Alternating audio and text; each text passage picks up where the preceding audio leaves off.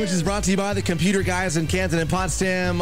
Probably not a good idea to bring a baseball bat and knife to a gun shop to rob it. No, sir. Our friend walked into a discount gun sales with a baseball bat and a knife. He smashed a display case and removed a handgun. Unfortunately for him, the manager there drew his own gun, ordered the suspect to drop his pistol, and detained him until cops arrived, which is probably what he should have expected. So I'm thinking he wanted to get caught. Kind of a, well, for some, a good invention, but when you think about the repercussions of carrying whiskey out while hunting, this probably isn't a good idea. Yeah, Ted Pappas has developed a 200-milliliter resealable whiskey pouch that he and officials with the Oregon Liquor Control Commission believe is the first of its kind in the United States.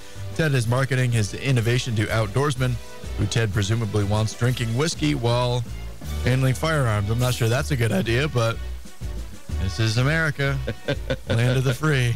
Do what you want, I guess. Yes, I don't think it's ever been done around here at all to stay warm at all, right? No, of course not. No. Some things are better seen than heard. See Yes FM's stupid and entertainment news reports now at the Yes FM YouTube channel. Get the link now at yesfm.com. 96.7 Yes FM.